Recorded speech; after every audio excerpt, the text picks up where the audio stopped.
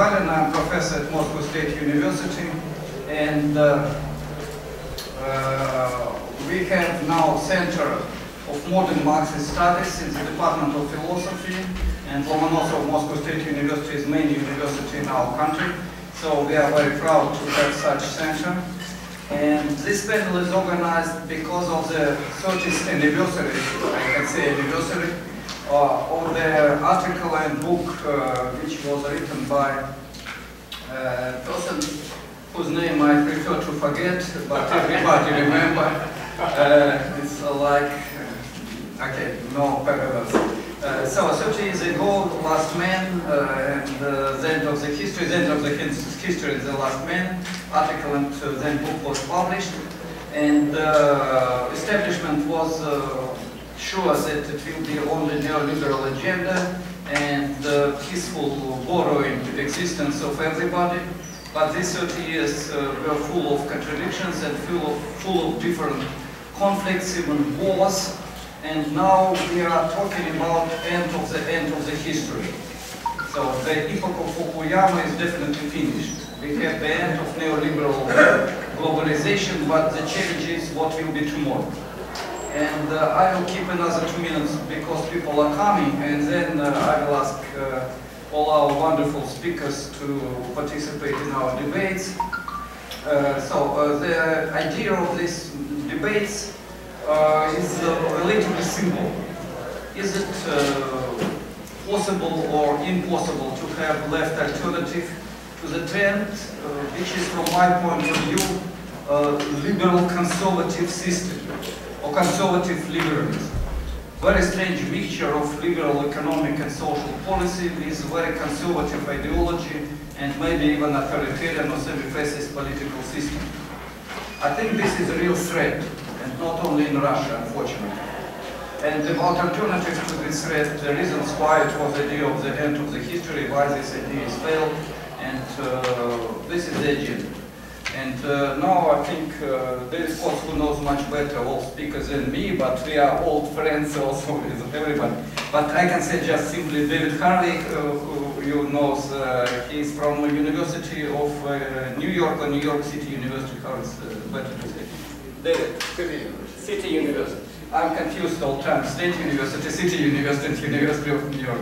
Michael Hudson, and Michael Hudson is author of many books, and last forum it was a great presentation of his last book about, I think, garbage economy. I don't know how to say it better, junk economy.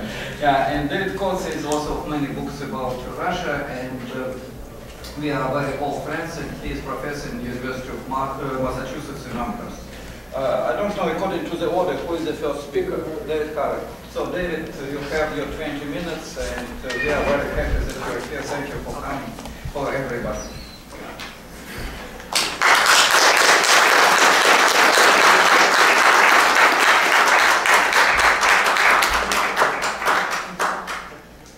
Okay, I want to use my 20 minutes to talk about just one seemingly trivial issue which has, I think, major importance. And it arose in a very peculiar way because there was an article in the Financial Times earlier this year, which was a report on a study done by the Bank of England on the impact of quantitative easing upon the distribution of income in Britain. The final line of the report said that over the previous 6 years, the bottom 10% of the British population had benefited by £3,000 from quantitative easing. The top 10% had benefited by something like £325,000. Now, what this immediately said to me was, okay, this is quantitative easing all along actually contributed to increasing social inequality. But actually the whole point of the article was to say exactly the opposite. That in proportionate terms, the bottom 10% had benefited far more than the top 10%. It was an extremely interesting kind of argument. It kind of said, look, people don't appreciate how to understand these data and these statistics, and if only they looked at the rate of proportionate increase in income, then you would recognize that quantitative easing benefited the bottom 10%. But when you look at it, you say £3,000 over 6 years, that's about £1 a week. That is hardly anything in terms of increase in well-being and political and economic power of the bottom 10%. On the other hand, the top 10% was getting well over £120 a week. You add that up over 6 years, and that's possible to buy at least 2 US senators with that. So it does increase the power incredibly of the upper. And this then kind of says, look, there's an interesting question here. What's the relationship between the rate of change and the mass of improvement?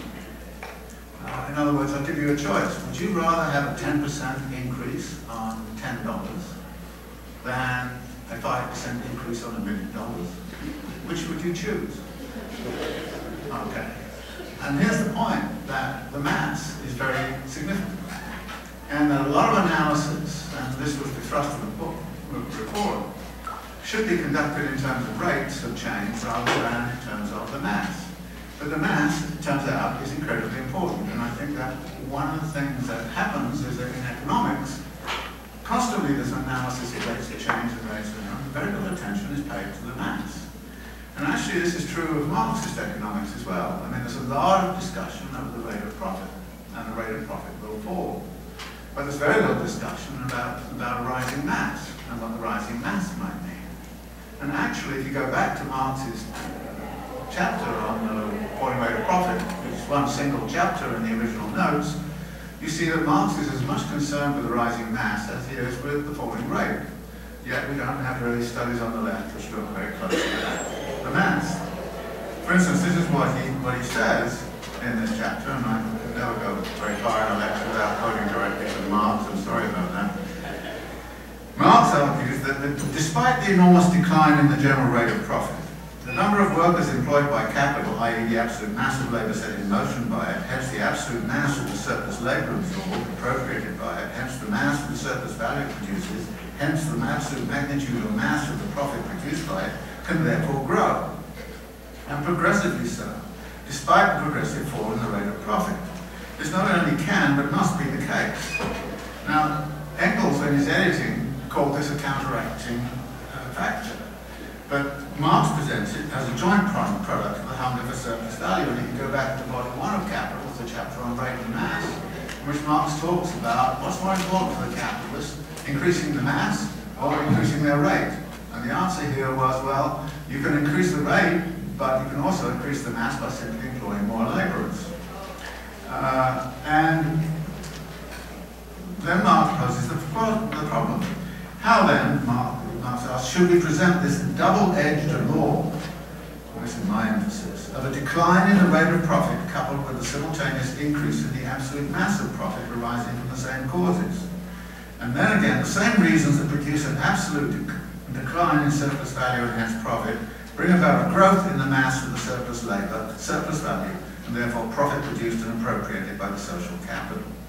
And then Marx says, how can this be explained? What is it dependent on, and what conditions are involved in this apparent contradiction? Now this is a contradiction that we ought to pay very clear attention to. Because if you don't pay attention to the mass and the rising mass, then you miss out on something that's terribly important. For instance, in this conference, there's a lot of emphasis on the climate change. The interesting kind of question is the rate of emissions and all that, and all the discussion of that. But there's a very telling graph put out on the carbon concentrations over the last 800,000 years. Never have those carbon concentrations over that period exceeded 300 parts per million. Never. Except in the last 10 years when they've gone up to 407. This is an increase in the mass of carbon, of greenhouse gases. And that increase in the mass is of course what is melting the Greenland ice sheet and Antarctica and destroying the Himalayas, the snows and all the rest of it. So paying attention to the mass. Now, Marx is talking here about the increasing mass, and the increasing mass plays a very important political role. For instance, earlier this year, people became very nervous about the fact that the rate of growth in China was slowing, and it was slowing significantly. And then people said, well, why aren't the Chinese so worried about this, as they should be? And the answer had to do with the fact that actually they had such a mass now that they could actually absorb a lower rate of growth. So that last year they created, in terms of consumer demand, something like $1.2 trillion of new consumer demand, which is twice as much as they had generated 15 years before with a 12% rate of growth. And now they've got a 6% rate of growth. So a 6% rate of growth was actually generating enough mass to absorb something like 10 million jobs in a year. So the increasing mass is where it is at. But when you go to the literature and you say, well, who's talking about the increasing mass and the significance of the increasing mass, you don't really find it there. And this comes back to the following dilemma, which I've often argued about, which is the compound rate of growth, which is the increasing mass of goods and commodities in circulation. When I was 15 in 1950, the total value of goods and services measured in 1990 dollars, according to Brad DeLong, was just over $4 trillion. By the time you get to my retirement age of 2000, it was $40 trillion. It's now closer to $80 trillion. It has been doubling every 25 years. Now, finding investment opportunities for $40 trillion is very different from finding investment opportunities for $4 trillion. That's very different from finding investment opportunities for $80 trillion or down the line $160 trillion. In other words, we've reached a point where the mass has become so huge and so overwhelming. And then you start to say, well, actually, what about the mass of capital and where it's located and how it is being moved and all the rest of it? We now have conglomerations of capital which are so huge that it's impossible to understand exactly what they might contain and what they might be about. And then you find a situation of the following. The Koch brothers have the political clout they have, not because of the high rate of return on their capital, but because of the mass they control. And it's the control of the mass which renders political power. It's the control of the mass which is what the autarky is about. They don't care about the rate. They just give them 2% on $50 trillion and they're all right. They're doing well. They've got an enormous amount of extra power. And what we start to see is the significance of this in both directions. For instance, if you have access to the mass, you can do things that you can't do if you don't have access to it. George Soros, in 1992, broke the British pound, and before he broke the British pound, he borrowed £1 billion. Okay, now I tried to borrow £1 billion. I know what it is. He borrowed £1 billion, okay, and he converted the pounds into Deutschmarks. He put pressure on the pound gets devalued. Just before it's devalued, he borrowed another £14 billion. So he had 15 billion, which he converted into Deutschmarks. The pound gets devalued, he then converts that back into pounds. He pays off everybody that he's borrowed money from. And he himself walks away, and nobody knows quite how much, but it was nothing short of £1 billion, and possibly was in the order of £7 or £8 billion, who knows. But the point is that access to the mass gave him access to the more mass. And there's a wonderful cartoon that came out in the Financial Times just recently, these two old characters sort of sitting there around the fire reading their newspaper, and one person says, and the headline of the newspaper is, Boris Johnson is proposing big tax cuts for the rich. And this person kind of said, I think I wish I was rich because then I'd become richer. But this is the source of the inequality. The inequality is not about rates. It's not about, it really is not, it's about the control over the mass. And the same is true of almost all the other problems that we see. And yet, we've not investigated the mass. Now, I can go through Marx and show you that Marx was actually very alert with the mass. And as in that chapter on the falling rate of profit, he kind of says, the increase in the mass puts pressure in all sorts of ways, he says. For instance, the increase of the mass means that you've got to increase your market and you've got to increase the flow of raw materials. Increase extractivism, increase market penetration. And he then kind of says, well, how do you do this? And then he said, well, actually, in the British case, they've got India. Well, okay, they destroyed Indian industry, and they then could market all of their cottons to industry. So, if, you know, that's the way you dealt with that problem. But then India has to send something back to them, so it sends back, you know, raw cotton and jute and hemp and all those kinds of things. But that wasn't enough, so in the end, the British persuaded the Indians to grow opium, and then here's a wonderful thing. Send the British Navy to open China to the drug trade. Can you imagine doing that? I mean, that's what the British did. Opened it to the drug trade, sold the opium to the Chinese, got the Chinese silver, and the Chinese silver went to India and then went back to London. And of course, the imperial, this is what imperial practices were all about. So, but in this case, you then kind of say, okay, well, the Indian trade that worked. What about, you know, now? Where are the Indias now where you can expand into when you've got the mass? You've now got China, the mass.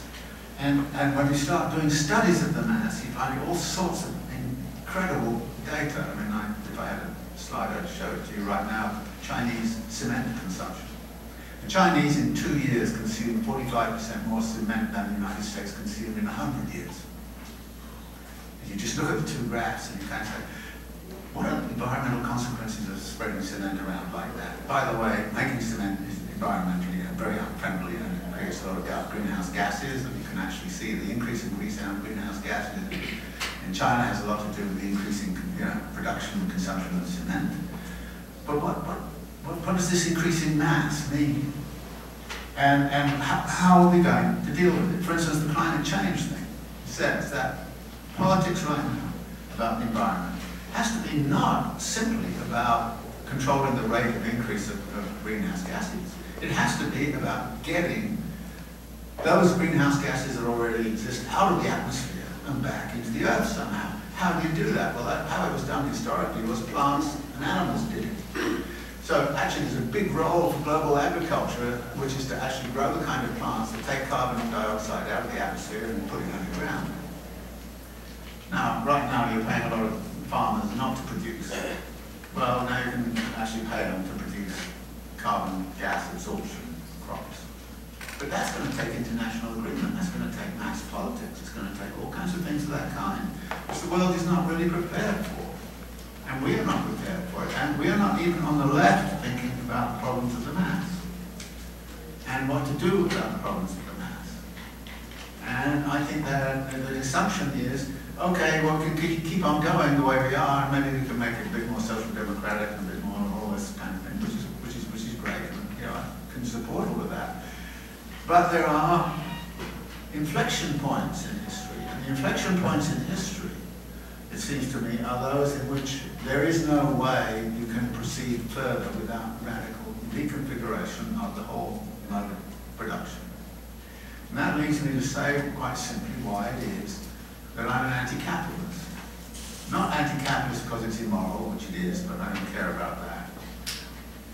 I'm not anti-capitalist for you know, sort of kind of normal left reasons. I'm anti-capitalist because something different has to be created, which is absolutely not going to catch us in this mass absorption problem.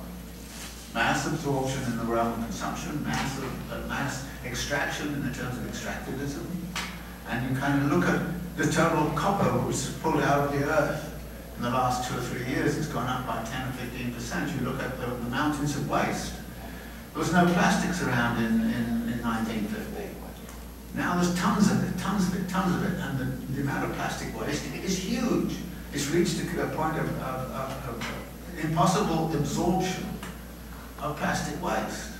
So you look at all of these problems, and those, it seems to me, are all about the mass, which is at the center of what I want to talk about. Now, there are many other things in Marxist theory that actually derive from an analysis of the mass. He said far, far more about it than people have generally acknowledged, and I've failed to acknowledge it as much as I should have done in my writings about it too, about to change that. But the point here is that think about this relationship between rate and mass, and think about all of the literature you read, which is very much prescribed in terms of rate.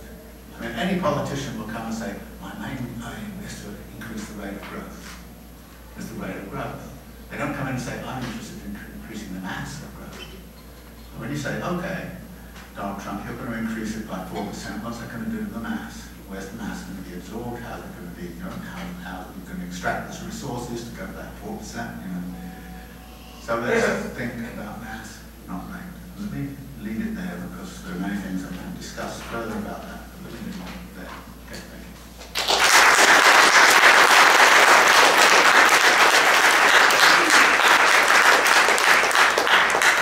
Thank you very much. It was a great presentation, and we continue our panel. Michael already has the microphone, so you're welcome. Well, the three of us have all been named professors of economics at Peking University School of Marxist Studies, and all four of us, a year ago about this time, were at the second Marxist conference. And the beginning and the lecture, ending lecture were given by David, all about really what he was talking here. It was about Volume 3 of Capital. And it was about how there's an inherent instability in every system, not only capitalist system, but in ancient Greece and Rome, in Babylonia, and probably in China too. And the instability was this compound growth of finance capital growing much faster than any economy can keep up with. And the question for any economy is, how are they going to resolve this problem?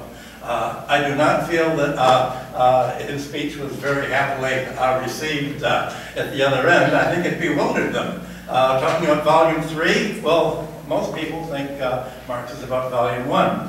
So this really should be the framework for discussing the end of history. And you know, what does it mean by the end of history? That's a euphemism for what Margaret Thatcher said, there is no alternative. Tina. It means history's going to come to an end. It means the end of social reform. It means the end of societies, certainly Western civilization's, ability to deal with the inherent polarization and inequality that's caused by the buildup of debt. It's what Christians called the end time when this was happening in ancient Rome. It meant we don't see any way out. And I think that's why people voted the way they were here for Trump. They're saying, if this is the way we're going, let's just smash it up. It's the way that, it's the reason why the British voted for Brexit. The term, as you all know, was popularized in 1992 to celebrate the replacement of Soviet communism with neoliberal kleptocracy. What it meant was the end of Russian communism, and it meant the end of the Russian economy. The neoliberals came in and they made a deal with the leading Communist Party apparatchiks. They said, if you will register all of this property in your own name, then you'll have it and you'll get rich. All you have to do, obviously, if you have all the stock in Gazprom and Norilsk Nickel, you're not going to get rich selling it to Russians because we've just wiped out all of their savings with the IMF plan to get rid of what they call the savings overhand, meaning wipe out the savings of the entire population so that, and then tell Russia that you can only pay your pensioners, only pay your labor in US dollars. That Russian government and employers did not have enough money to pay their labor in rubles because they were told that for every ruble they created or paid, they had to have a US dollar backing it. And I knew American fund managers, and they were making 100% interest per year lending to Russia at this time. The intention of all of this by the American planners was to make the privatization and dismantling of government irreversible. That's what they meant by the end of history. It meant the end of the progressive era, the end of everything that the early 20th century and late 19th century thought of as the reform program. The reform was supposed, that people thought were going to be the end of history was not only what socialists talked about, but it was what capitalists, industrialists talked about. And the idea was that if you have government subsidizing the basic means of the basic needs, public utilities, education, health care, then you will lower the cost of labor because the employers will not have to pay for their workers to pay for an education or student loans or for health care or for transportation or for basic utilities. Then the government subsidy will lower the wage costs so that industry in these countries that have a mixed economy, of which the United States was the leading example of the world in the 19th century, will have a mixed economy that you can afford to undersell countries that do not have a mixed economy and that try to privatize and financialize everything. This seemed to be the end of history, and it was believed that this would become a permanent revolution. It was believed that as countries, the socialism was viewed as the natural evolution of industrial capitalism, in the sense that capitalism would put in place a form of efficiency and low prices, and essentially it would get rid of the carryover of feudalism, the rentier class. It would get rid of the landlords by taxing them away. It would get rid of the monopolists by taking the monopolies into the public domain, as they did in Britain under the Labour Party.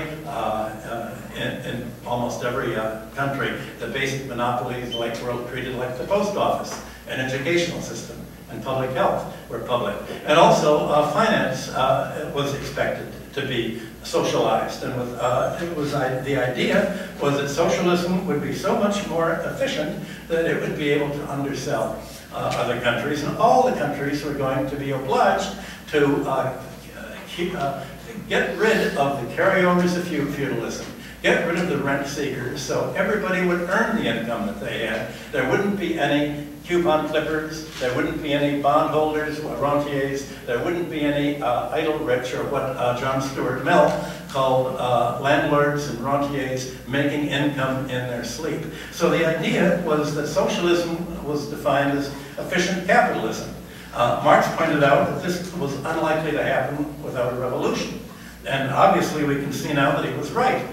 It certainly took a revolution not only in Russia, but right now there's an armed opposition in the world to make sure that the end of history is the end of this attempt to reform a democratic kind of capitalism.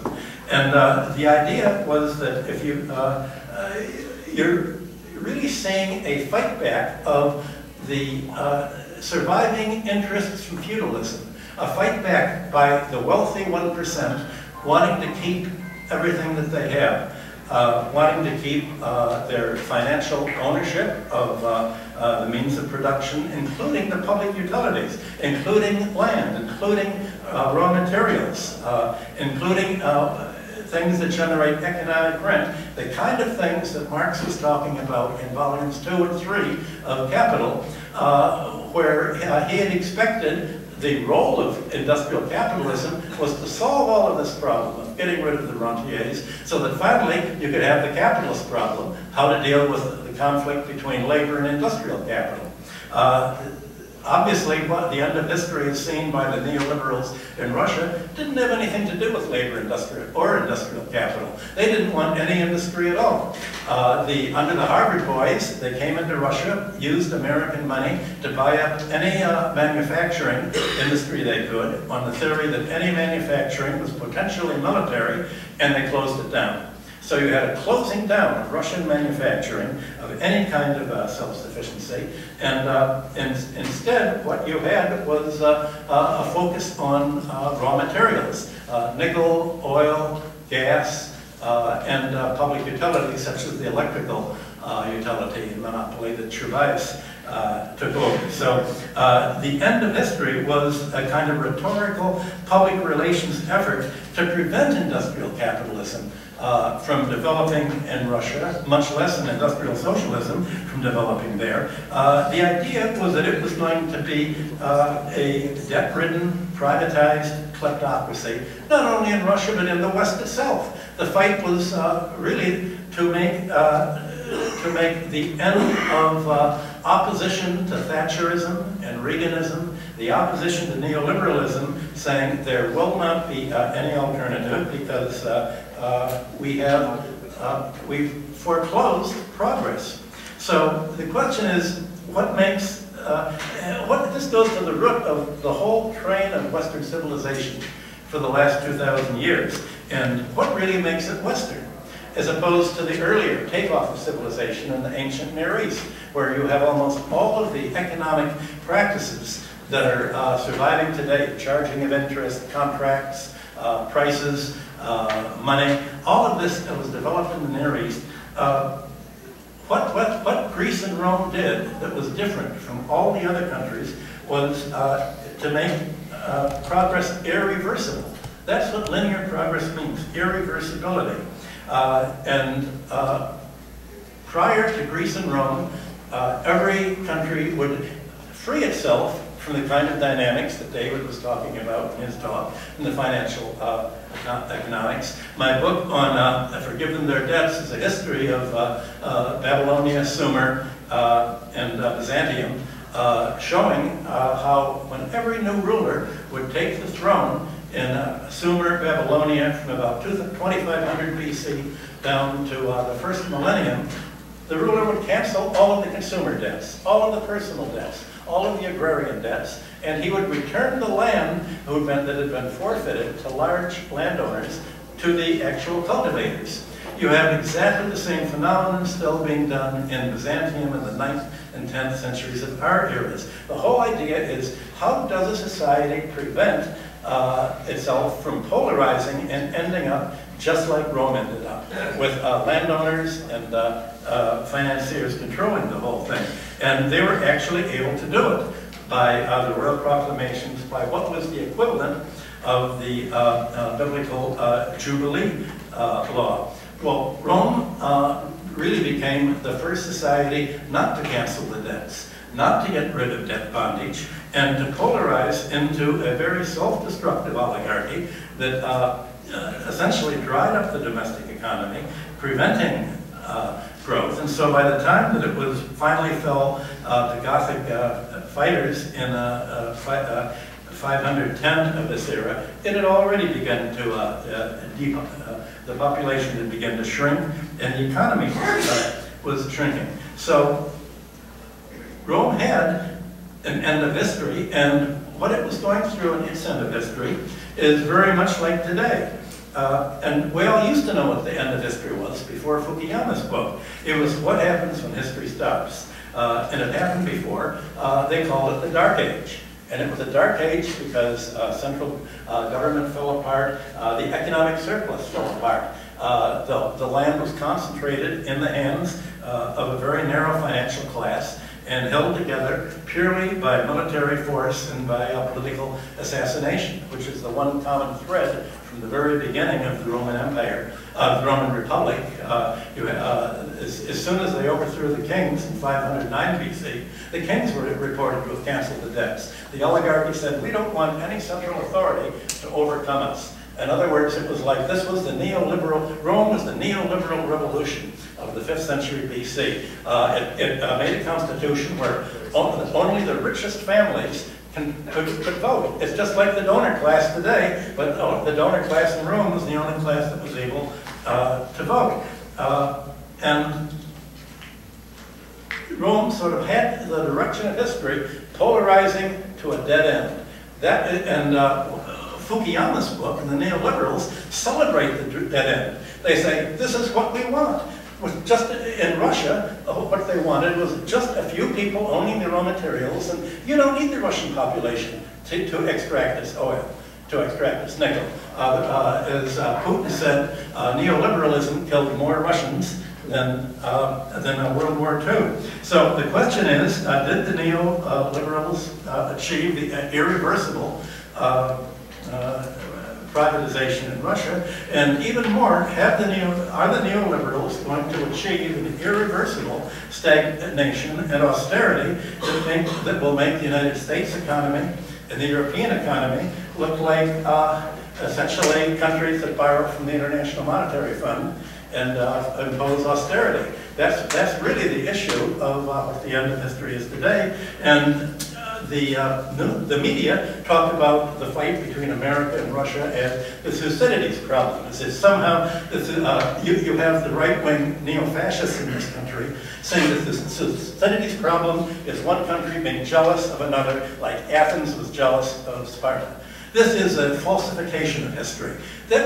Athens and Sparta didn't fight because they were jealous. They fought because Athens was a democracy and Sparta was an oligarchy, and the oligarchy was trying to overthrow other countries, Athens and other parts of Greece, militarily, as they did in Athens when the group called the 30 of Spartan proxies began to murder all of the Democrats. This is really what how history ended up, and it's the direction in which we're going in today. Thank you.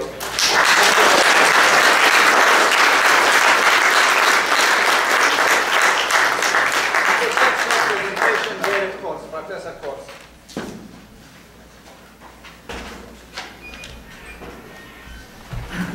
Many years ago, when I was a college student and movement activist, I decided to study economics or political economy.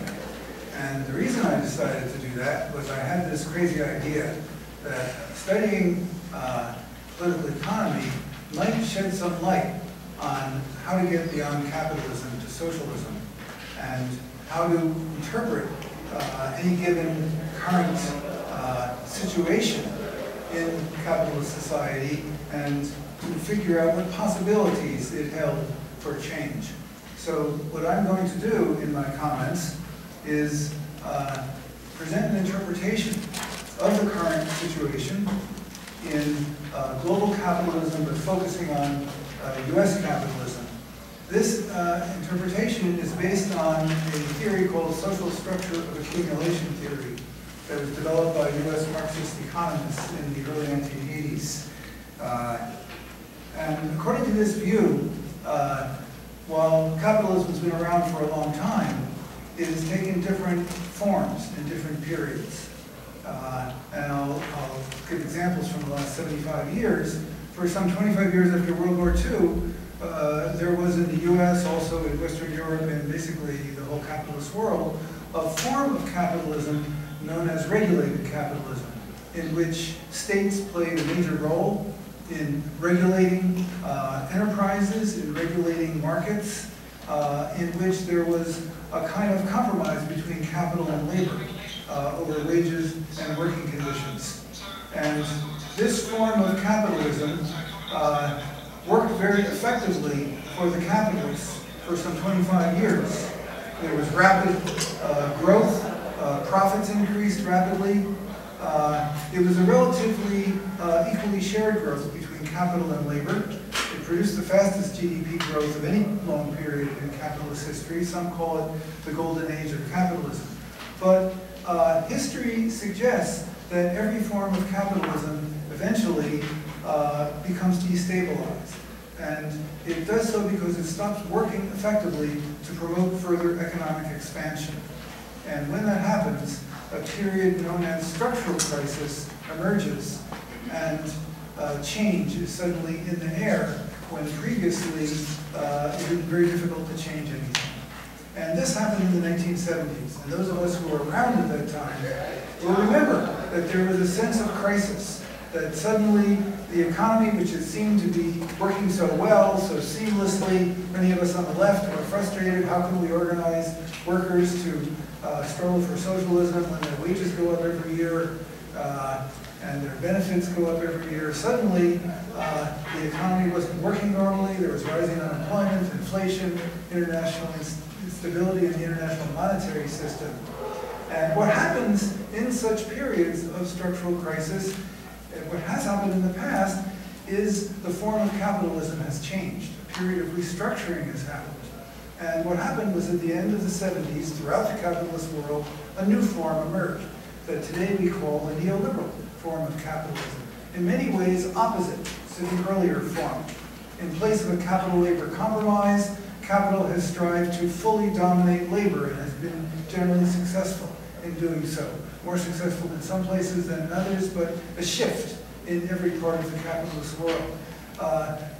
The forms of state regulation that had benefited workers, that had attacked problems of environmental damage, etc., were all weakened. Taxes were cut on the rich and on big business. The ideology of neoliberalism said this would result in rapid growth and trickle down to everyone with benefit. That's not what happened. But the neoliberal form of capitalism resolved the crisis of the 70s. It brought the inflation under control, and it led to some 25 years of long economic expansions that were relatively stable, mild recessions until 2008. And it was much better for the capitalists. They became much richer. Wages trended downward after 1980 rather than upward over time. And the share of the 1% skyrocketed. Corporate CEOs' pay went from about 25 times that of the average worker to more than 300 times that of the average worker. So neoliberal capitalism has been very bad for the great majority, but the answer was there is no alternative, and it seemed impossible to challenge it. When political figures won office who had opposed many of the trends, the Labor government in the 90s, President Clinton in the 1990s in the US, Labor government in Britain, Clinton government in the US, they ran opposing these trends, and instead the trends intensified on both sides of the Atlantic. It just wasn't possible in most of those countries to oppose it. It did begin to break out of the system in Venezuela, but I'll leave that aside. Then in 2008, the contradictions of neoliberal capitalism undermined it. And I think since 2008, we've been in a period like the 1970s, like the 1930s, when the pre-existing form of capitalism is in its structural crisis phase. It is no longer producing normal expansion. The economy has been growing at about 2.2% per year since 2008, and this is below the rate at which it grew in the neoliberal era previously. There's very little productive investment going on, and the inequality has intensified, and the neoliberal ideas have been delegitimized. The long period of increased suffering of working people, then the way the state bailed out the bankers but did nothing for the homeowners who were losing their homes, really delegitimized the system. Turned out, as some people said, there was socialism for the rich, but capitalism for everyone else. And millions of people have decided, maybe this other thing, socialism, might not be bad. We'd like to be helped in hard times, like the bankers were. It's, of course, not exactly what socialism is, but that's another matter. So, in my view, we're in such a period. And analytically, the reason why neoliberal capitalism cannot promote normal economic expansion anymore is that it rested on debt-fueled consumer spending. Rising inequality meant rising profits. This stimulated business investment, but to have a long period of normal growth, total demand has to grow, and wages were falling, and government spending was not growing very fast. So who would buy the growing output of a growing economy? And that contradiction was resolved for 25 years by a combination of big asset bubbles, inflated, rapidly growing values of real estate, corporate securities, and a financial system that, based on those asset bubbles, was able to lend growing amounts of money to ordinary households so that they could continue to increase their spending despite their decreasing income. It was debt-fueled consumer spending that provided the growing demand. Since 2008, that has not been happening. There has not been debt-fueled consumer spending since then. Households have been paying off their debt. Household consumer spending is not growing relative to disposable income anymore. And that's, I think, the fundamental reason why neoliberal capitalism is no longer promoting normal expansion. This has been reflected in the political realm, where this kind of stagnation crisis, different from the crisis of the 70s, which was a crisis of rising inflation, and macroeconomic instability. The crisis of neoliberal capitalism is similar to the crisis of the 1930s, a crisis of the 1920s free market form of capitalism. And it takes the form of prolonged stagnation. And prolonged stagnation in capitalism destabilizes the state. It destabilizes the political structure. And it produces growing political polarization, the rise of authoritarian movements to the right, as happened in the 1930s, the rise of fascism, and it promotes the rise of left-wing movements with the growing interest in socialism that we're seeing today in the US, in the UK, and in some other places. So in my view, in this period, there are two possible resolutions within capitalism to this crisis of the form of capitalism. And I hope we can get beyond capitalism. But at this point, in my view, socialism, that is the replacement of capitalism by a system in which ordinary people own and control the means of production and use them to meet their needs and wants. That's not on the agenda at the moment. But the neoliberal form, I think, is in its dying period. And there are two possible directions that a change may take in the immediate future. And one is authoritarian right-wing nationalism. Everyone's noticed the rise of authoritarian right-wing nationalist leaders in many countries around the world. You know, Turkey, India, Poland, Hungary, Brazil, and the US, the USA. That's Trump's politics. Trump ran against neoliberalism, at least verbally, when he was a candidate for president. He defeated all these Republican candidates who demanded cuts in Social Security and Medicare. He said he'd protect them, equal for protecting workers. I mean, he wasn't serious about protecting workers, but his arguments were right-wing nationalist, that the American workers are suffering because of what foreigners are doing to them. Mexicans, China, it's the fault of Latinos, African Americans, etc. That was his politics. But when he took office, he faced a Republican majority in Congress that was neoliberal. And so his administration has been a coalition of right-wing nationalism and a more extreme neoliberalism. So we've seen kinds of deregulation that are more extreme than before.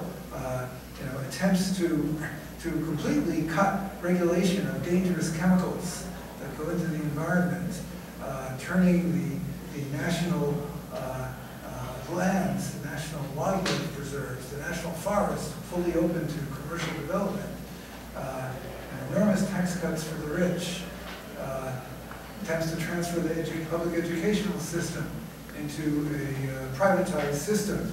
But at the same time, while extreme neoliberalism reigns in domestic, economic, and social policy, in foreign policy, it's right-wing nationalist policy. It's tariffs, attempt to totally change the global economic system, blocking immigration into the U.S. These are not neoliberal policies, and they're not supported by big business. In my view, Trump was not the candidate of any important section of big business. He was able to win the presidency with an appeal to diverse constituencies through mainly his right-wing nationalist appeals, with a little bit of genuflection to some traditional Republican calls for protecting Christians and so forth. And protecting, cutting taxes, he began to mention that. So we have an incoherent regime in the U.S. right now, neither fully neoliberal nor fully authoritarian right-wing nationalist. A consistent authoritarian right-wing nationalist regime could resolve the current economic contradictions. I'm not advocating it. I gave one talk for a student group. Later, I heard that they thought I was in favor of Trump. No. But, the Hitler regime in the 1930s did eliminate unemployment through a massive spending program for both militarization and infrastructure. They built the Autobahn, and unemployment was driven to zero, practically, in Germany.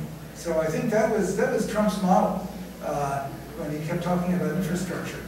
I mean, it's not just his background as a developer, but I think he had this idea of how you could make the economy sing. So this could bring a period of relatively, quote, normal economic expansion through the continuation of full capitalist domination of labor, with the demand problem solved by growing state spending for the military and for all different kinds of infrastructure construction.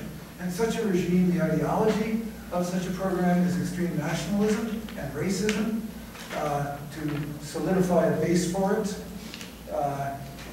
And that's what we're seeing, but it's not, that program is not emerging in the US because it's not dominating the domestic economic policy at this time. There is no infrastructure program. The Republicans in Congress would never vote for it. They're against it. They're neoliberals. They don't favor that kind of public spending. In some countries, there is a more coherent right-wing nationalist program in places like India and Turkey. But there's another possibility, and that is a possibility to the left, which I think should be understood as green social democracy. The conditions do change as history progresses, and society now faces environmental constraints that did not seem to be present in 1945. And a regime of green social democracy, that is one based on capital-labor compromise, with strong, reinvigorated trade unions, wages rising in step with labor productivity, an activist government that directly encouraged technological innovation, investment in education, in infrastructure, along with a big move against the danger of global climate change, but within the context of capitalism.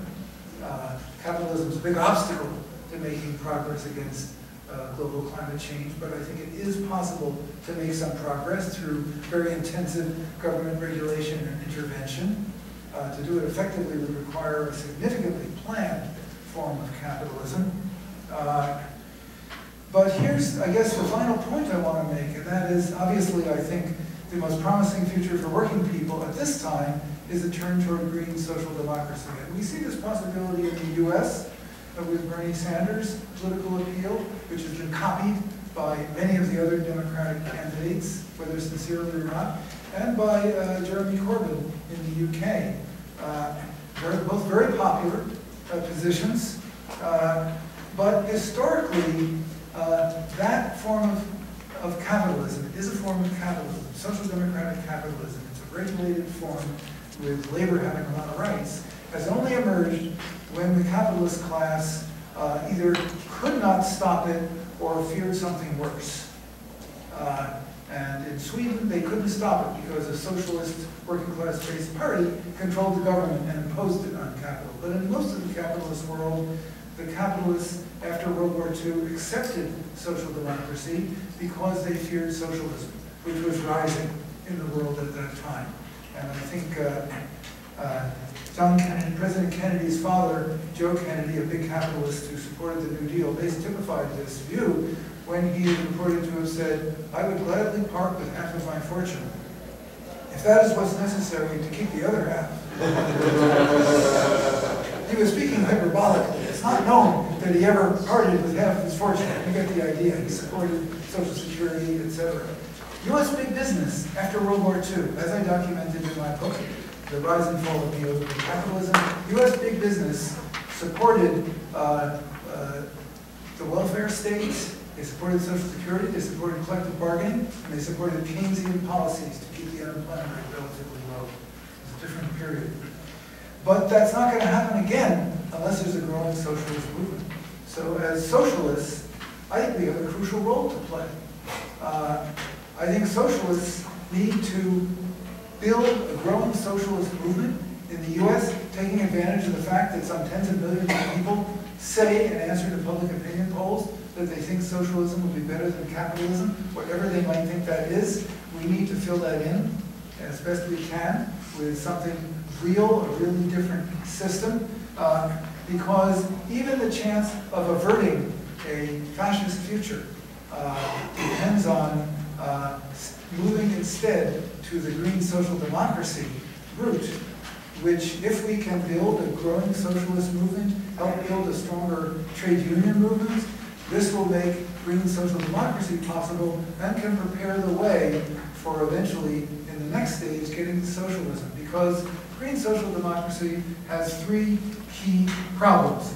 It leaves the basic contradictions of capitalism and its oppressions, not just of workers, but oppressions based on race, ethnicity, gender, etc., in place. But it cannot last because capitalists hate it. And eventually they'll have an opportunity to dismantle it, and they will dismantle it. And the third problem is it cannot fully resolve the contradiction between humans and nature. Only a socialist system can get rid of the endless drive to produce more and more commodities that will never, in the long run, be consistent with environmental sustainability. So socialists do not need to feel like they're selling out if they support and try and help the direction of green social democracy, but we can't immerse ourselves in it. We have to build an independent socialist movement that will both make green social democracy possible and ultimately a socialist future, which is the only future for the species in the long run. Thank you.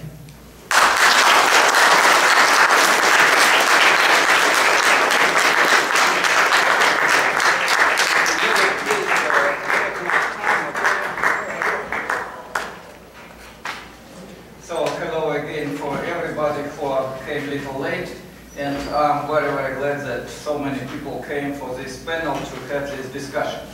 I have two big difficulties with my presentation. First, because I wrote big text for Jacobin, 9,000 words. They said you must cut to 3,000. I'm not sure that they will publish even 3,000, but in any case, I prepared the whole lecture. Second difficulty is even bigger, because David Kotz, with whom we are friends for 30 years, pronounced all my slogans and ideas in his paper.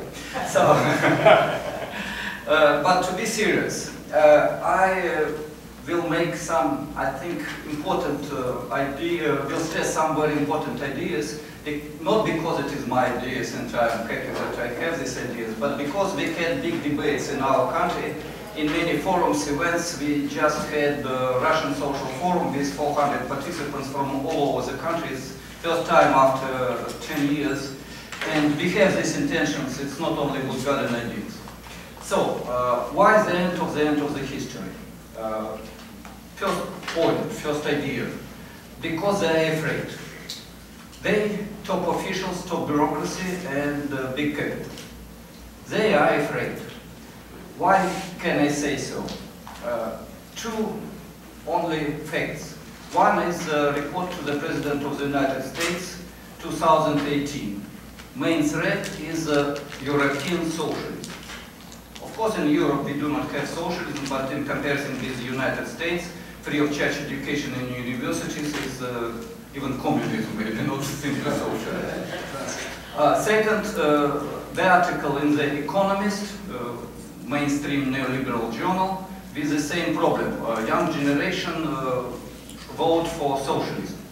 And the same name, the same names, Corbyn, Sanders, they forgot about Yellow Vest, of course. They forgot about Venezuela struggle for socialism. They didn't take into account that in Russia, the best period for Russian people is period of real socialism, 1970s, even now, even for young generation. So, we have a lot of facts that left ideas are important and the influence of these ideas is growing. Why they are afraid?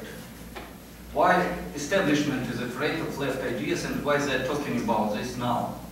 After 30 years of the victories and so on and so far. Victories maybe not in direct form. First, we have not so rapid, or I can say even stagnation in technological progress. We are talking now a lot about technological revolution, but if we compare the number of robots in 1970s, and now, the number of these machines is more or less the same. The problem is that during 50 years it was big fall. And now we have again robots. First time I saw film with absolutely optimized enterprise producing I don't know, Shipniki, something for machines. It was in 1972 when I was student. Enterprise without any one worker in Soviet Union. We have the same planes. I came here, I spent 10 hours, and it was the same as 50 years ago. But we have now a real challenge. We have new productive forces. And technically, it is not a big problem to create robots production nearly for everybody. To give to people opportunity to spend their time in working places as people, to make creative work in education, in healthcare, in producing books, novels, films, and so on. To be their people, not to make what machines can do. So we have technical basis for not even socialism, for communism. It's the same like in the 18th century, when machines came, when steam machines came, it was basis for capitalism everywhere. And then it was 200 years of the struggle between feudalism and capitalism. So now we have technical basis for communism, but in principle, not as actual. Why they are afraid also of socialism? Because people started to understand that they are doing useless things. It was an opinion poll in the United States. Do you think your job is useful for people? 50% said no.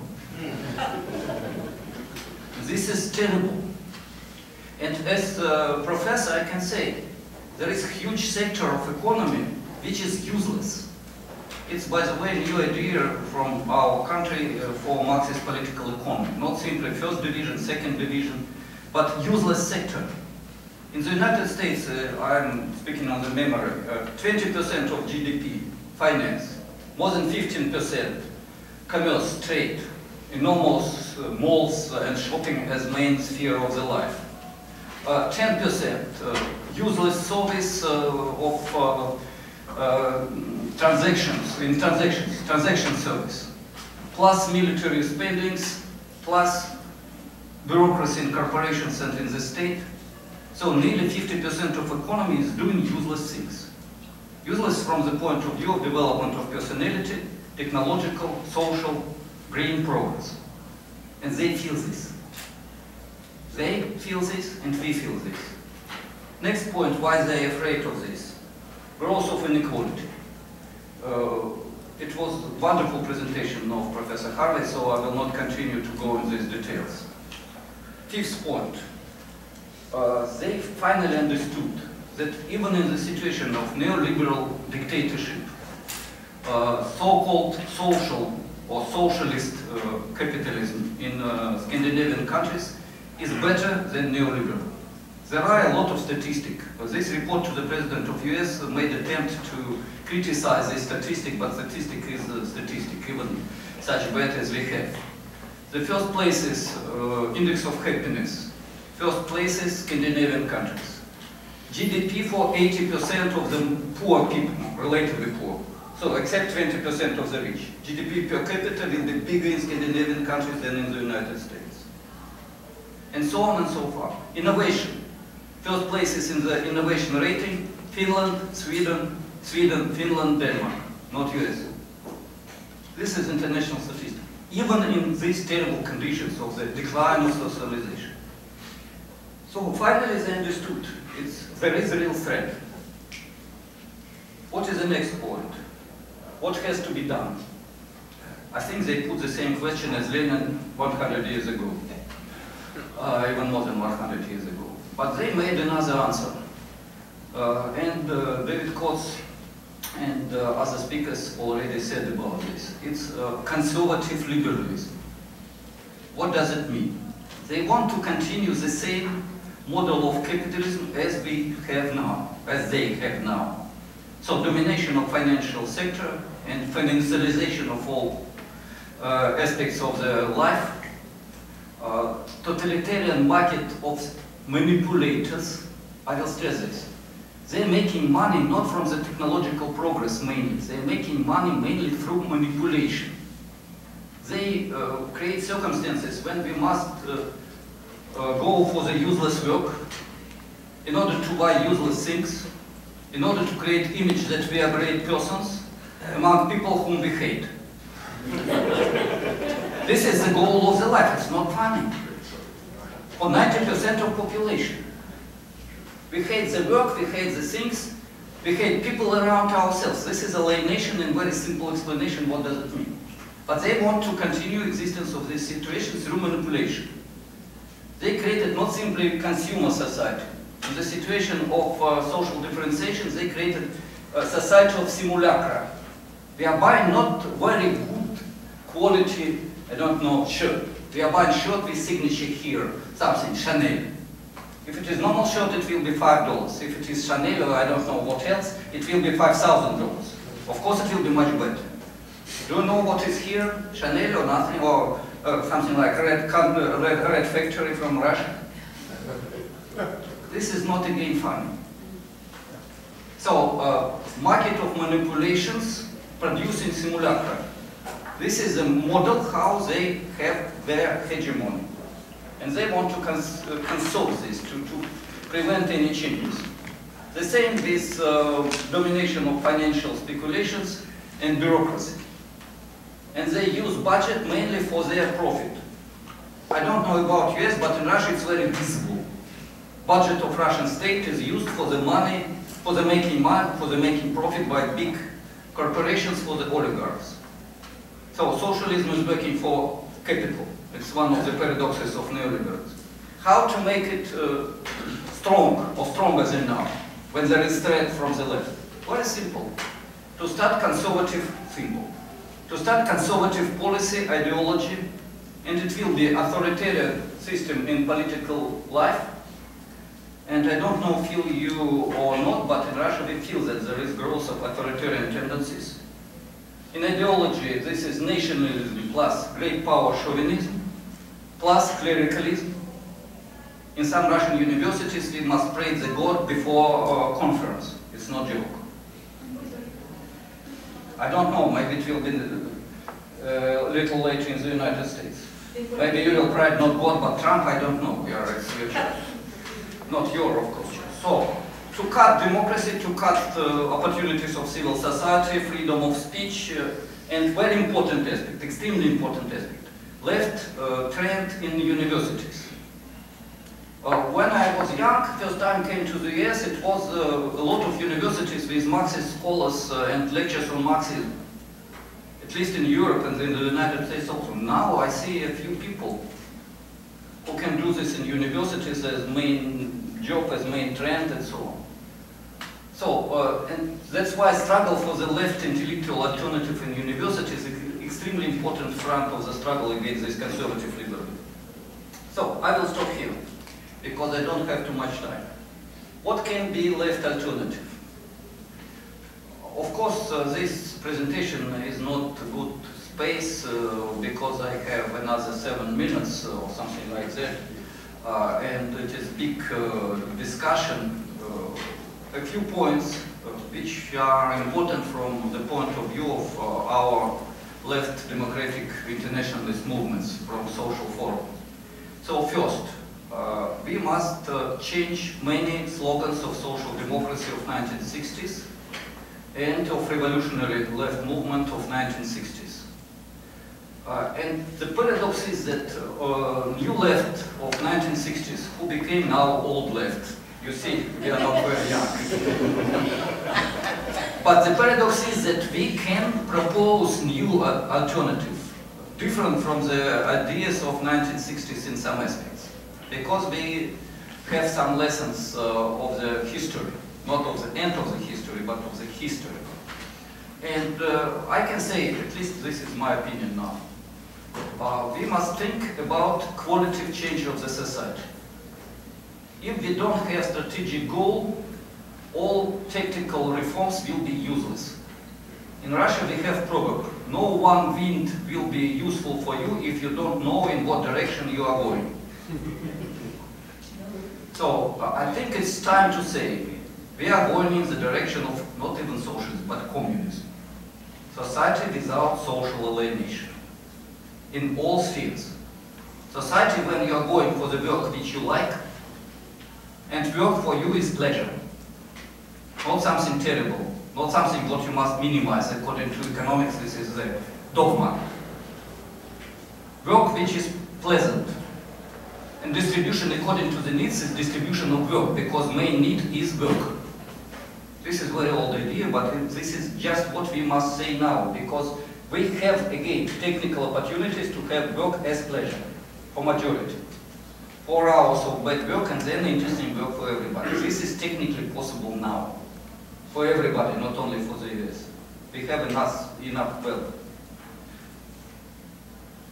Go in order to have not expensive simulacra things, but beautiful, individual, useful things. Things must be beautiful, individual. Look how we are dressed. Like in army, really. We have a little bit different shirts, but we have all jeans, and we are not trying to be beautiful. I don't know, am I right or not, but I think this is important. It was Chekhov's expression that in personality everything must be beautiful. Soul, body, and dress. I don't have also beautiful dress, I'm sorry. But this is simple for people, they must have values.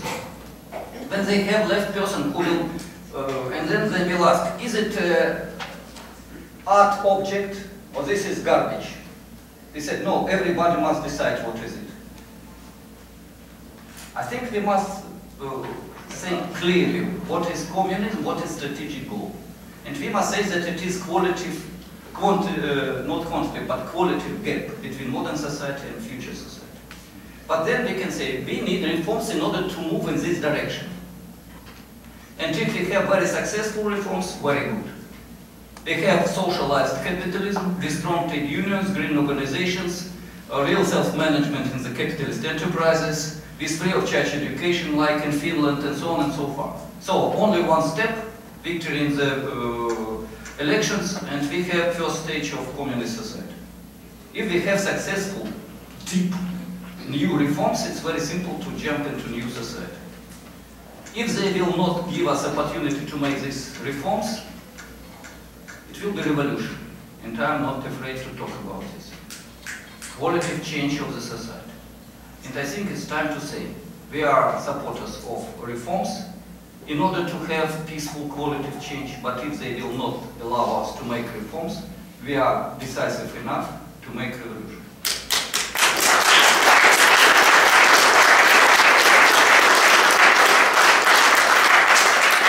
If they are not decisive enough to make revolution, they will never give us opportunity to make reforms.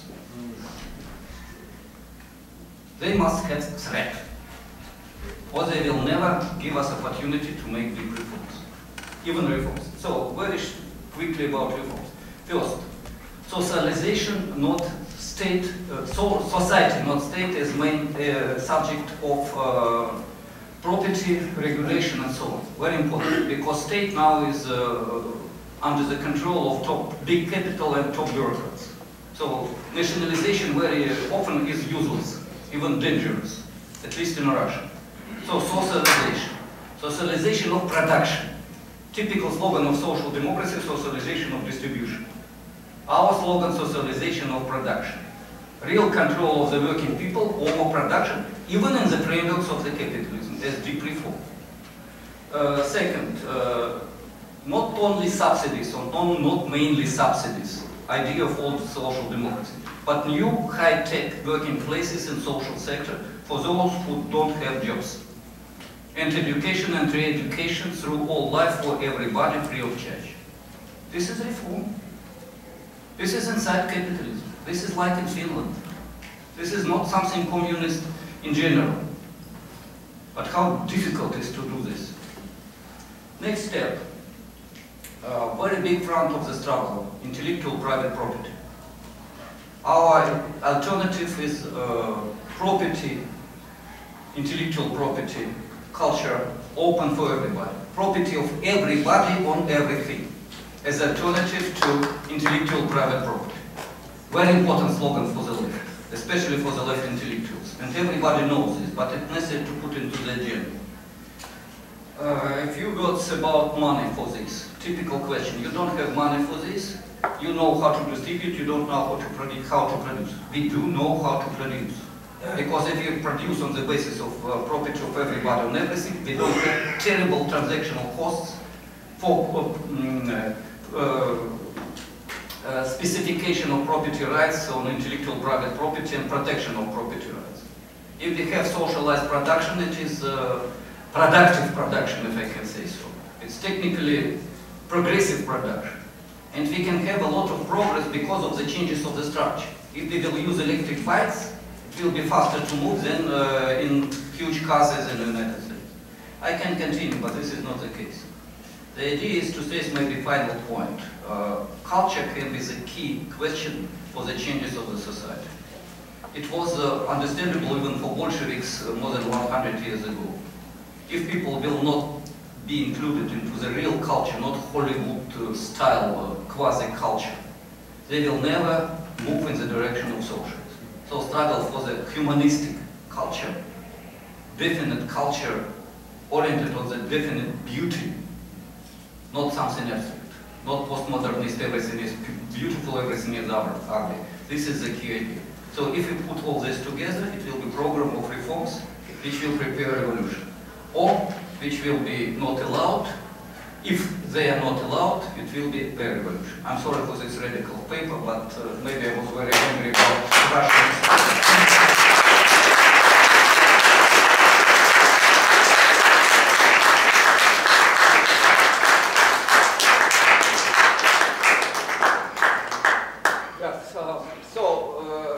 Now I'm moderator. And it's time for questions and remarks. Because we have a lot of people, please try to spend not more than 2 minutes, everybody. And let's start from the... Yes. And louder, please, because we have English. I put this question to Michael Hudson last year about Adam Smith and Henry George's view on free trade. And I would like to ask you, how do you have free trade go forward? But also, two more questions. We know that the corporations have used free trade to take our jobs from us. So, like offshoring and then bringing back the materials or items made back to here. So how would you like, or how would you vision free trade to go forward properly? Thank you. Who else? Please raise your hand. Okay, you're welcome. Well, the recent attack on the Japanese boat with Pompeo addressing a crowd just reminded me of the Gulf of Tonkin. So whatever we're doing on the left, is there an appropriate anti-war response? Because it seems like it's needed at this point, and I don't see a large anti-war movement coming out of that. Yes, thank you. You mentioned automatization of production, but I'm not sure I caught your thought. What's your position or your thought about automatization of production, that this is something desirable and positive from the point of view of economics or just general development of humanity? Is it something positive? Okay, thank you. Yes, on the top, yes. Yeah, just you mentioned moving away Sorry, it's difficult to hear. You mentioned moving in a different direction than we're currently in right now. So I'm harkening back to 8th grade where spent the first 5,000 years and how he classifies different ages. And we're currently in a stage of peonage. So can you see us like grade work, moving credit exchange money into the next stage.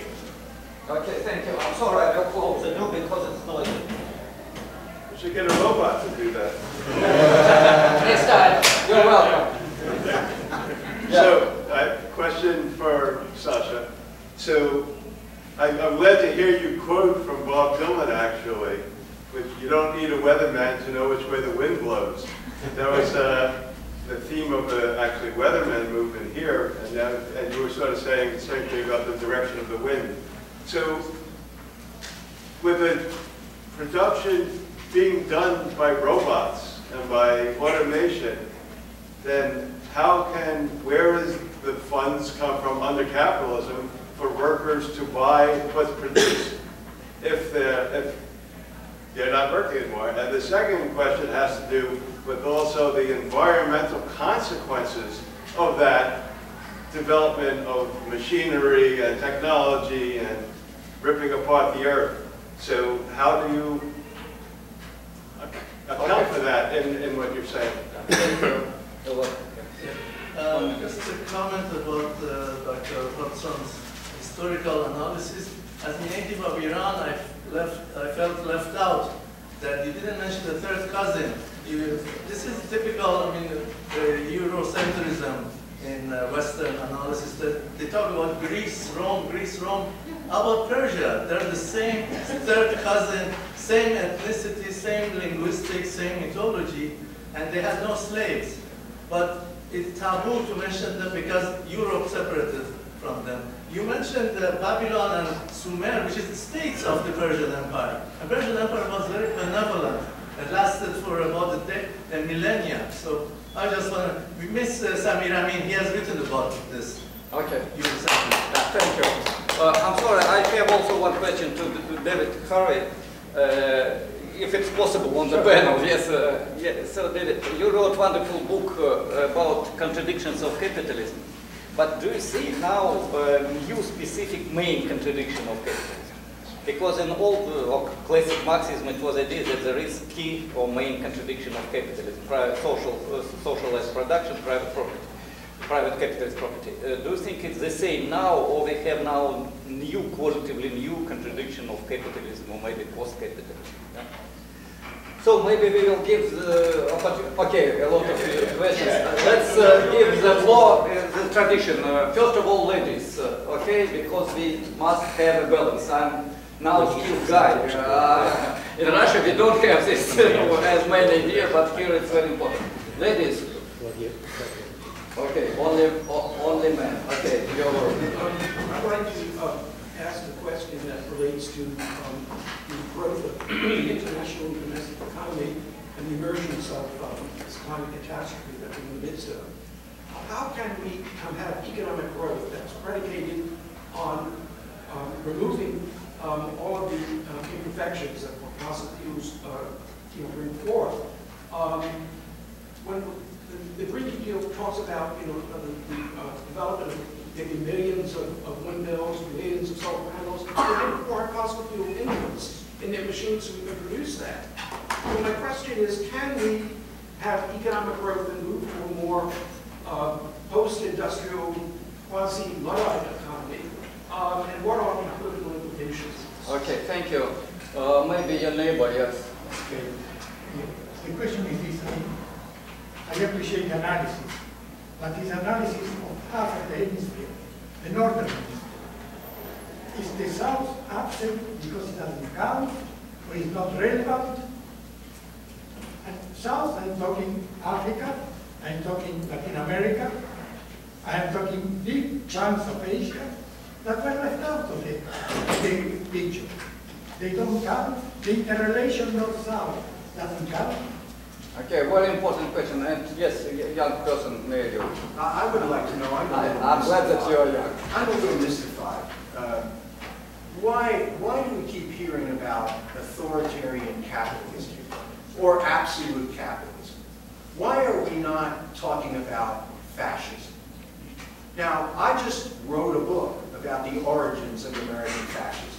And the implications of my book are that in the epicenter of the capitalist system after World War I, fascist processes terrorists and non-terrorists alike, meaning the brutality on the one hand and commodification and manipulation and deception on the other, were absolutely necessary to sustain capitalist accumulation during the boom of the 1920s.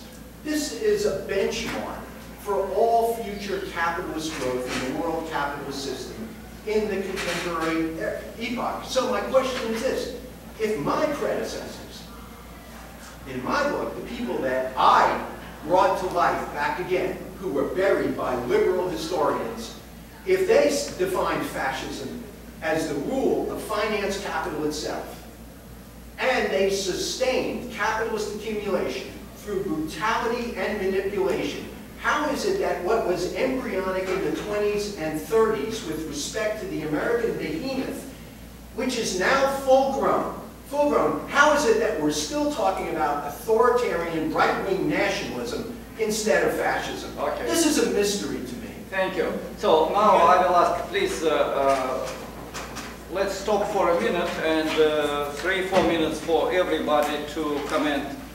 Mike, you won't, okay. Then maybe David Harvey, David Kotz, and me. But please, 3 minutes, okay? Sure.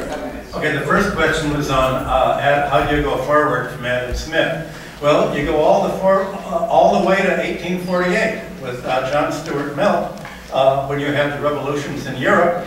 And as we all know, that didn't go far enough, because all they wanted to do in 1848 was to get rid of the landlords and the monopolists. They didn't care very much about labor, and that was why Marx wrote his first volume of Capital, to point out that just as the rentiers were exploitative, so were the industrial capitalists as employers. And Marx had expected capitalism to solve the carryover from feudalism problems. But as we all know, that didn't work. And they haven't solved them, and the neo-feudal rentier interests are even stronger today than before. Second question is about David Graeber and debt peonage. That is the end of history.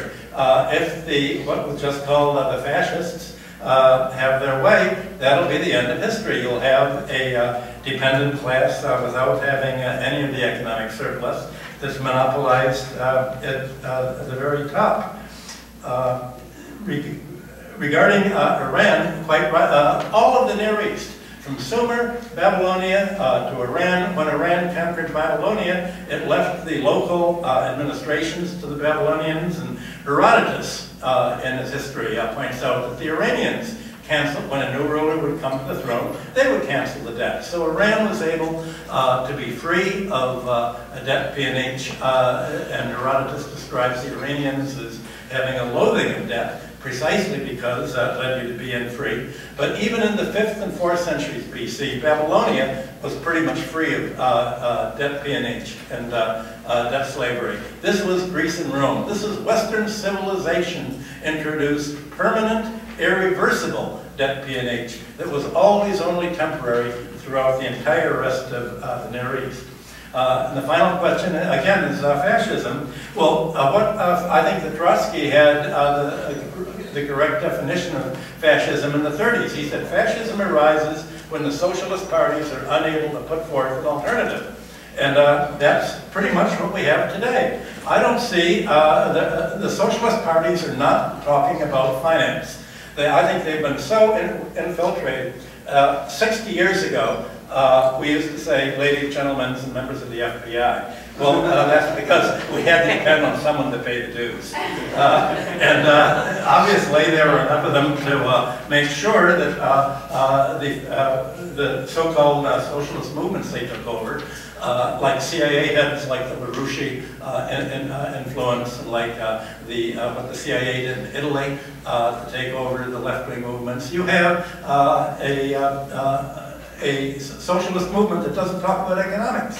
So that's what's made fascism possible. Okay, thank you. David, maybe you? David Kotz? Okay.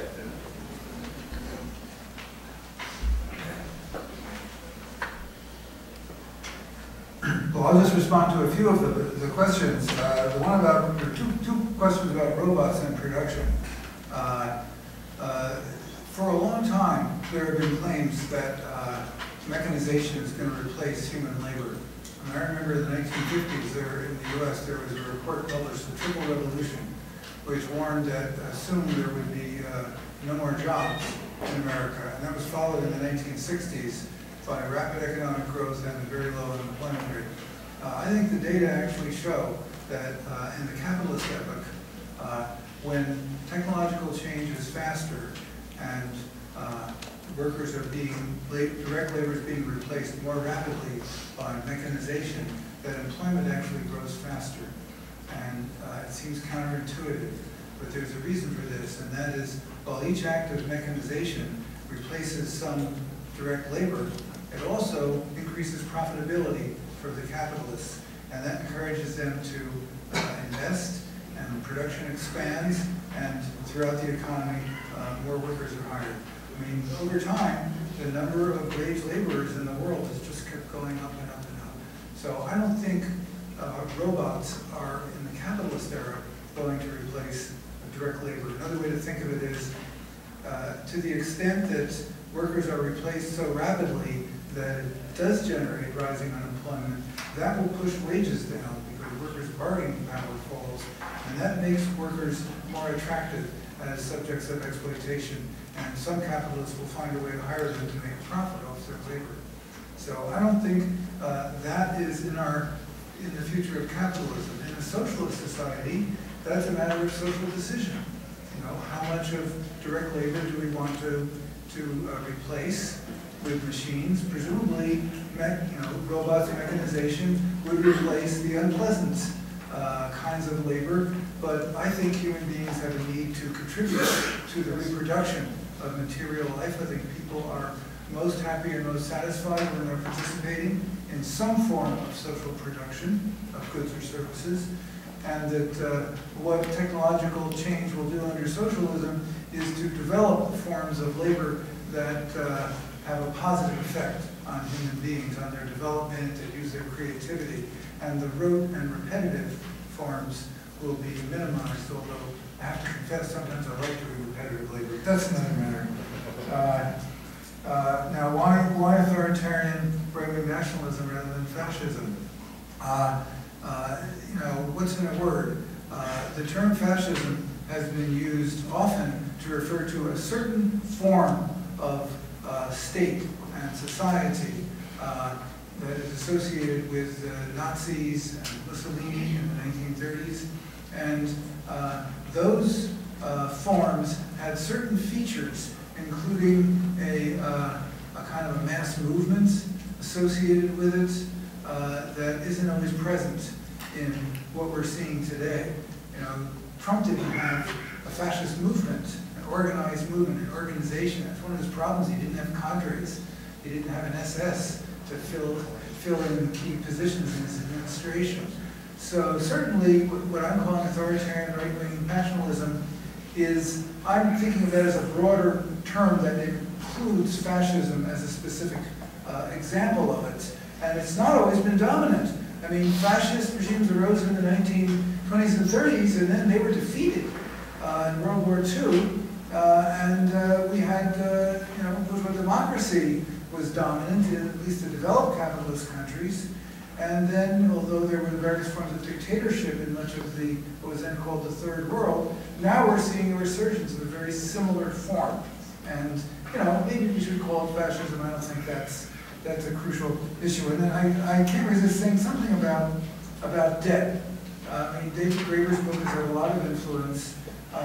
There are many angles from which you can try and understand human society, and one of them is the debtor-creditor relation, because that goes way back in human history. But another is the production direction of who owns and controls the means of production and who does the labor. And Marx presented that second approach, the understanding of class understood in that sense, the appropriation of surplus. In my view, that's the best entry point for understanding contemporary societies, although debtor-creditor relations also play a role in all of these modes of production, which, however, are understood as centered around ways of appropriating the surplus. So I don't think starting from debt, viewing human history as an evolution of the debtor-creditor relation is the most illuminating about understanding human history or pointing toward a future which has to be not mainly debt-free, but classless. Okay, thank you, David. David Harvey.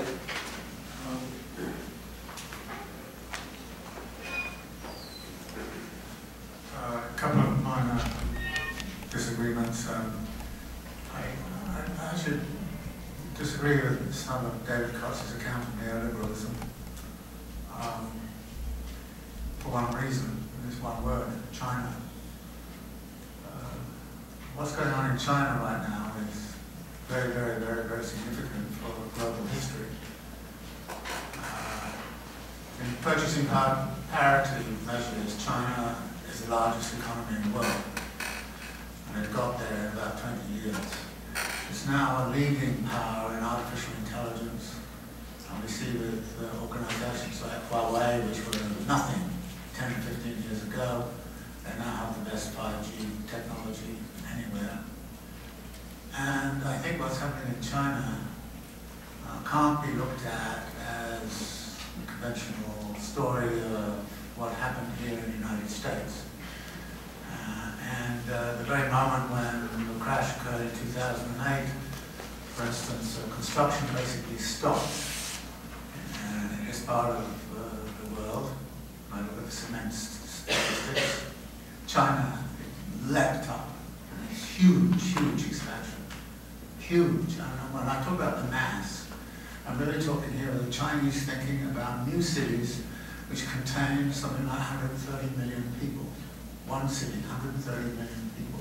That's like population of Britain, Germany, and France put together in one city. And they've got about 6 of them, which they're really beginning to design and to implement. Tremendous amount of demand coming not only from final demand, which is important in terms of it, but from investment, what Marx called productive consumption. Most of the demand in China has come from that. But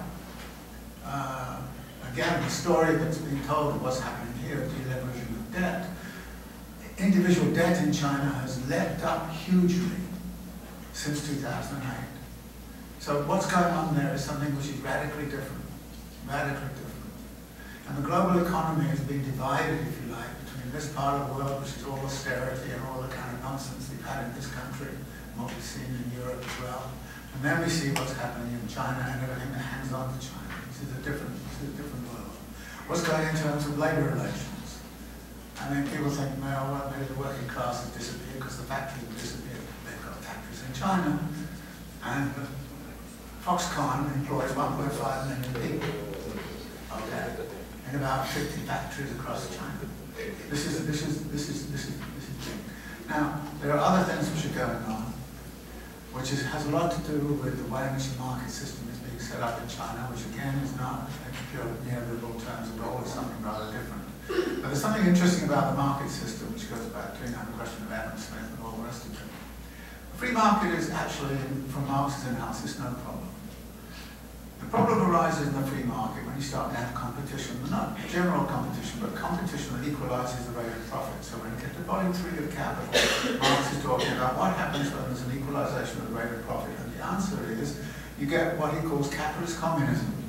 From each capitalist according to the labor they employ, to each capitalist according to the capital they advance. Which means that there's a subsidy that is constantly flowing through the free market system, which is why advanced countries like the free market system, because the constant subsidy flows from labor-intensive industries and labor-intensive countries and labor-intensive activities to the capital-intensive. And the capital-intensive is protected increasingly by private property rights and technological monopolies.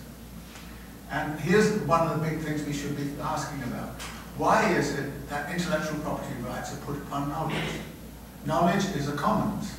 Knowledge should be free in everybody. I'm glad the Chinese are stealing all of that.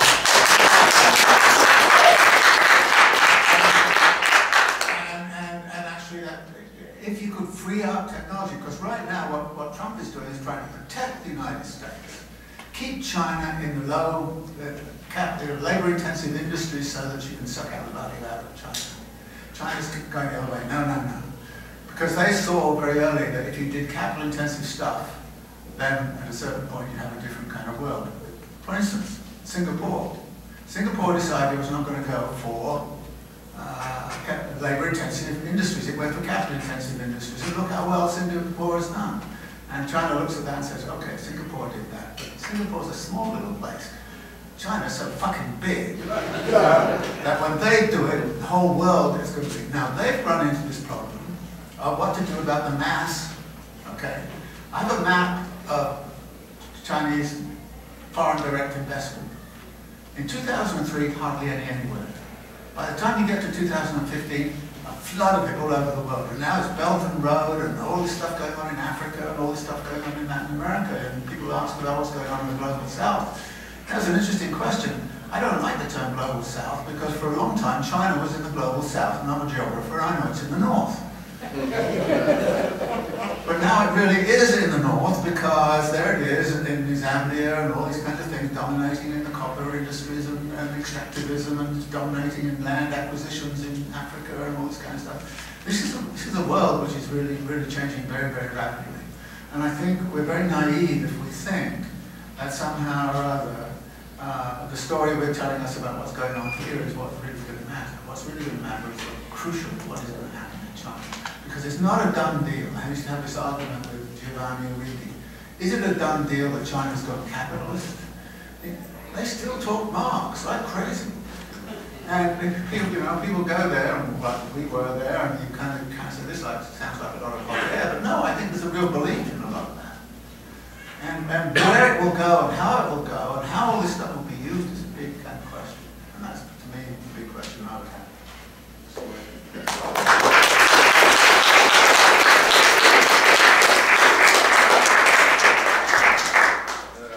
Very short comments for very important and big questions. First, about automatization of production. First of all, I think, and I'm sure, I don't think, that under the conditions of capitalism, full automatization of production is impossible. So it's not very important to talk about full automatization if we have capitalism. Key idea which I wanted to present is simple. There are opportunities for automatization of production, but this is not the only question, or maybe not the main question. Main question is to change the whole system of production and not to produce useless things. It's not necessary to produce, I don't know, billions of cars. It's simply useless. And so on. So yeah, that's why the problem is to change completely structure of production and to make it really green, social, humanistic. And this is an extremely complex question, which will be key question for future socialist society. And partly, maybe a little bit, it's the frameworks of capitalism, if they are strong enough to force them to change structure of production because of the strong industrial policy, planification, and so on in the frameworks of market economy. But it will be a little bit partly and so on. About negative consequences of automatization. Automatization is not system of enormous amount of robots in the factories producing useless things for consumption of everybody in enormous quantities, in a lot of things, a lot of things. The idea is to produce some interesting elements from which we can design something beautiful. And what people will do. I said on the previous session, key question of future society is question of free time. Not today, because today we don't have free time. Even professors have 3 jobs and no free time at all. But in the new society with big productivity and without useless sector, we have enormous problem. What and how can be organized free time in order to make personality, creative, developing, harmonic person, and not element of consumer or simulacra society. This is key question, and I don't have time to discuss this question. Also very important about South. Key question of South is not a problem of absence of technical opportunities for development. key question is imperialist oppression of the South. And by the way, I came also from South. Russia is of the South, and from the point of view of geopolitical economy. So we cannot buy high-tech equipment in our country.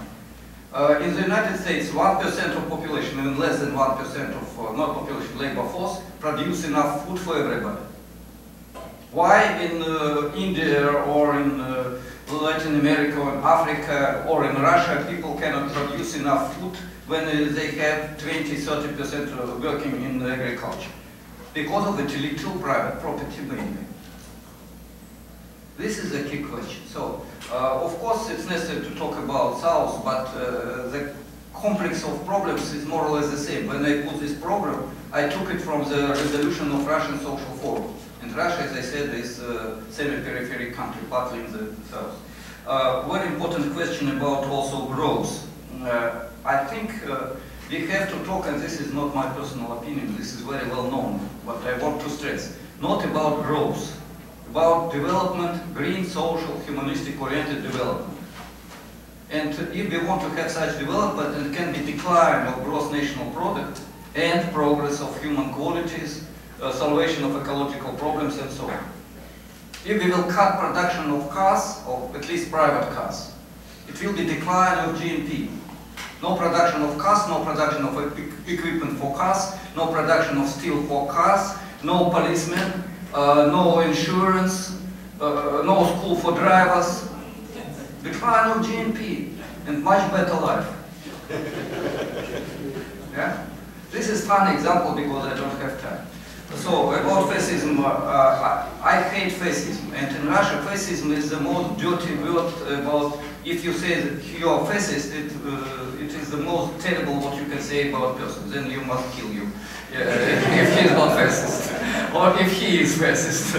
But there is scientific definition, and for us fascism is a system when people are oppressed by capital through the direct violence of the state and through the corporativization of people. And oppression by financial capital together with bureaucracy now is indirect manipulation in the frameworks of formal democracy. In some aspects, this is even more dangerous than fascism because manipulation is invisible. But still it is not fascism, at least from academic point of view. This is my answer. But I agree that we must struggle against all these trends altogether. So now we have to continue. We have a little bit time, no? 12 minutes. So maybe 2 more questions, 3 more questions, mainly from the young generation. So, and women. Okay, you are welcome. Yes. I'm not from the young generation, but I have a question at hand. You are. My question is regarding the dangers for humanity, for example, nuclear arms and the use of nuclear arms and climate change, and how to incorporate in a more aggressive way these issues into what we're saying about improving quality of life. Okay, thank you. Yes, you. In the context of reform, what do you think of the argument that every reform is just a step back, like a minor retreat for capitalism, so they can take more power? Okay, thank you. Important question. Yes, on the top it was hand. No? No, you are welcome. Yes. I think that in the future now, what we're all saying is the democratization of the workplace, and I think a big part of that coming up is worker cooperatives. And I was just wondering, what does the panel think about how worker cooperatives are viewed now? What is their presence in the economy, and what can be done to protect them in the future to help them grow and encourage more? Okay, thank you. And on the top, yes? Who? Okay, anybody. In the green, okay. Yeah, so left man. I think it's kind of related to the question that this comrade brought up earlier, which is this argument that like we need like green social democracy, and then that kind of leads into socialism. And I think it's somewhat dangerous in like kind of thinking about like the way that reforms function in the capitalist milieu, right? So like often reforms are used to stifle like further revolutionary activity, right? So, you know, the capitalist class throws the working class a couple bones, and we get some reforms or whatever, and then 20 years down the road they take it away, and then we're right back at square one, which I think is where we are in terms of the labor movement right now, and especially considering climate change, like we don't really have much time to get thrown for a loop. Okay, thank you. And in green, little bit green, more or less green, yes. Yeah, so like when we talk about debt, we often talk about individual and household debt. I was just wondering if you guys can comment on the problem of sovereign debt as an issue, especially in the context of reform. Okay, thank you. So maybe now 2 minutes for everybody to comment, ask questions. David, Harvey, maybe we'll start from you, then Michael and David. And I make all the announcements.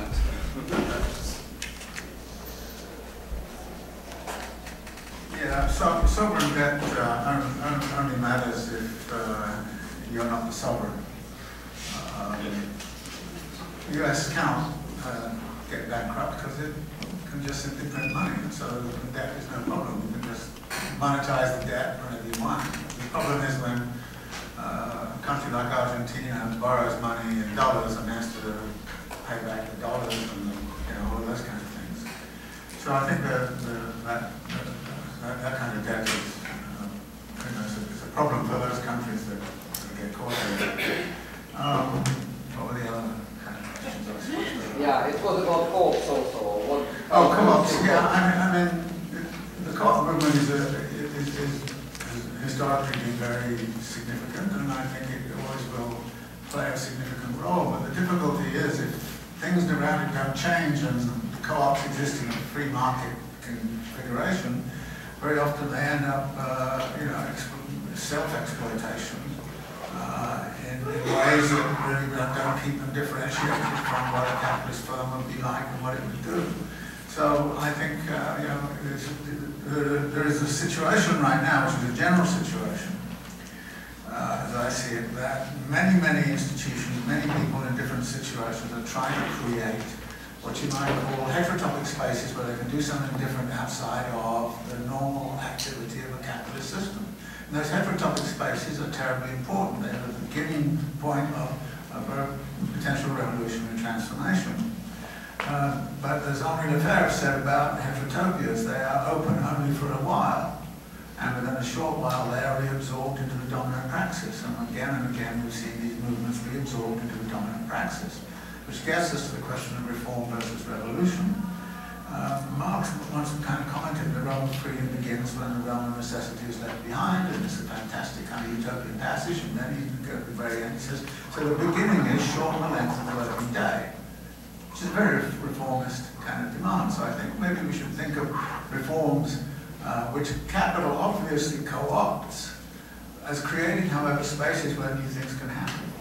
And I think on the working day, yeah, if it comes down from 10 to 8 hours, capital's okay with that. But if you brought it down to 3 hours, capital will be in real trouble.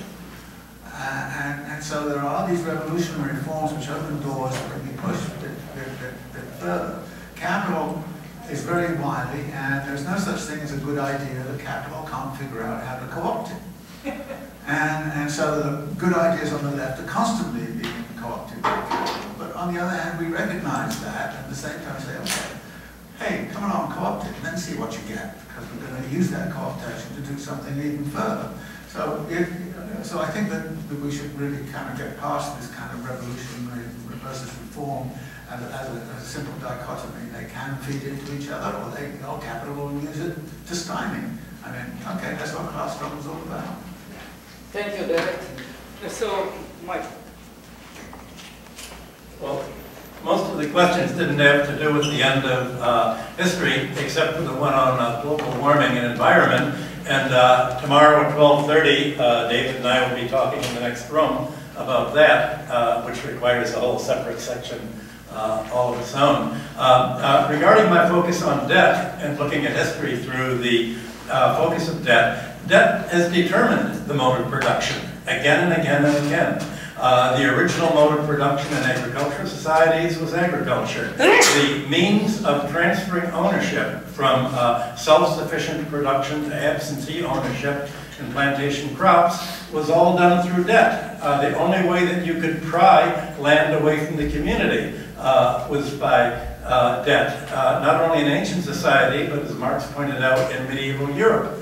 It was the Templars who made, and the Hospitallers who made the loans that enabled property to be taken out of the hands of British communities and put into the hands of the creditors. So debt really is the key. Similarly in Russia, the way that property was concentrated has been very, apart from stealing it from the state, where most capital comes from anyway, the means of transferring it once it's already been taken once, to get it taken over again is by debt and debt foreclosure.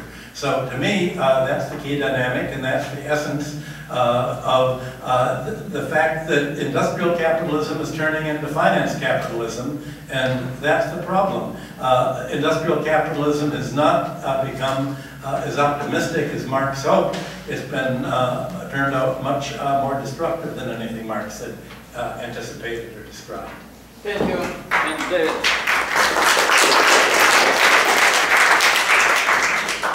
Well, David Harvey brought up the question of what about China, a place that I visit once or twice a year.